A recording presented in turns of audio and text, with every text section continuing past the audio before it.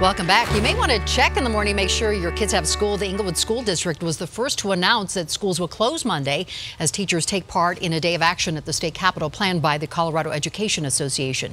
The CEA is opposing legislation in the works that could hit teacher retirement pensions hard.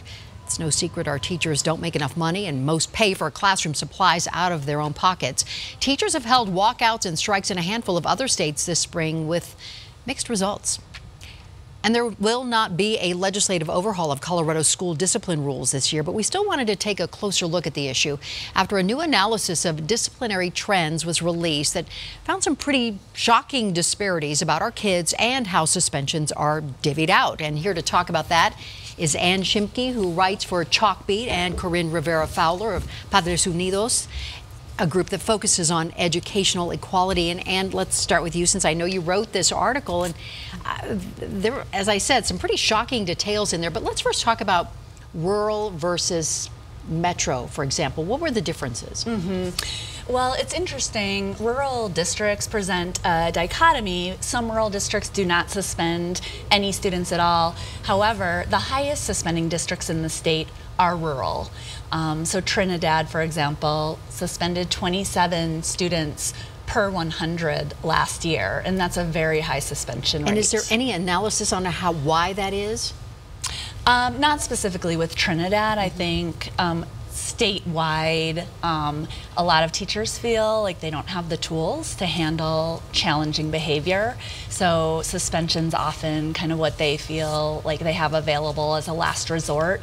I think what the numbers show is that suspension is not, in fact, a last resort in some districts. So talk about boys versus girls in terms of suspension numbers.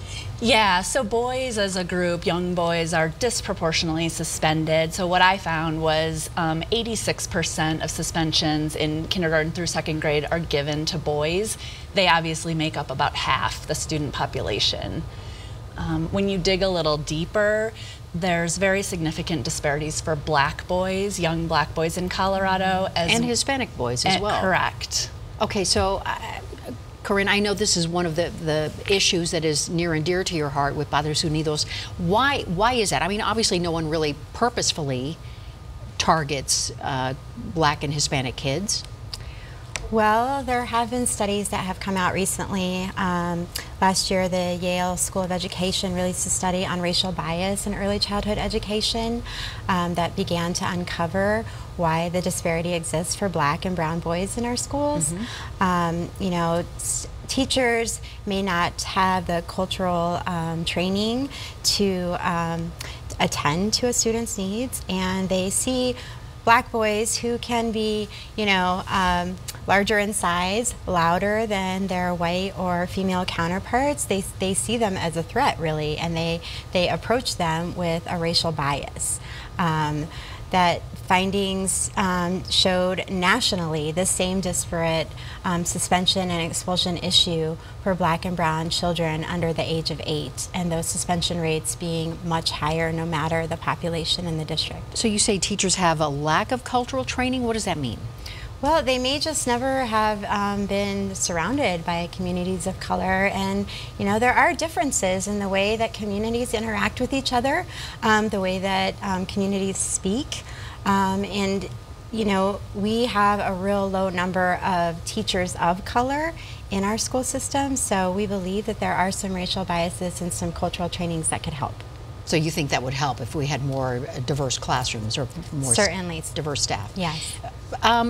Talk about each district. Do they have their own policies? Is there some kind of a uniform policy for discipline in our state? No, there's not. So as you mentioned, the bill last year was defeated. It would have curbed suspensions for young children statewide. They did not reintroduce the bill this session. They didn't find enough common ground with rural schools that had opposed it. So really it's a district by district situation, whether, like, so Denver Public Schools, for example, this year instituted a policy curbing suspensions for preschool through 3rd grade students.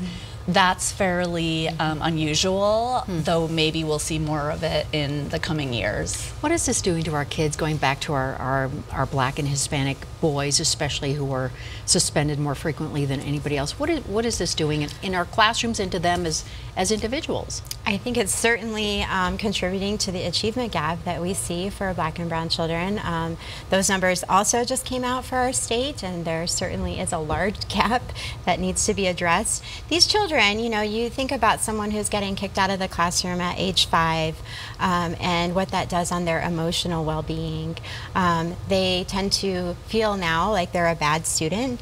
They may not want to return to the classroom. They feel like their peers are, you know, judging them or maybe better than them, and they go down the path of suspension and expulsion from there. They will continue to act out. They might see the suspension as even a reward. It's kind of fun to go home and stay home with your grandma watching TV for the day, and so they may even create opportunities to get suspended and get out of class. So where's the parents' role in all of this? Where is their responsibility in trying to bridge this issue? We think that discipline is an opportunity to teach. At Padres and Jóvenes Unidos, we really focus on restorative practices, and we would like to see the classroom and the family and the student working together to address the root cause of whatever the student is dealing with, whether it's inside or outside of the classroom. So when a child you know, is having a difficult time, they need to restore that situation, and the consequence needs to be addressed directly with the family, with the student, so that they learn what has been done wrong, and then they move forward and grow from that. And is there anything the legislature, we have very little time, is there anything the legislature should be looking at to address this issue? You know, as Ann said, we worked on the issue last year, and for the past 2 years, we were unable to find common ground with the Rural Alliance and the rural school districts. We visited many rural school districts, and we are going to continue to work over the summer to try to get support. So a lot more conversations need to be happening out there. Thank you both so much. We appreciate you being here. We'll be right back.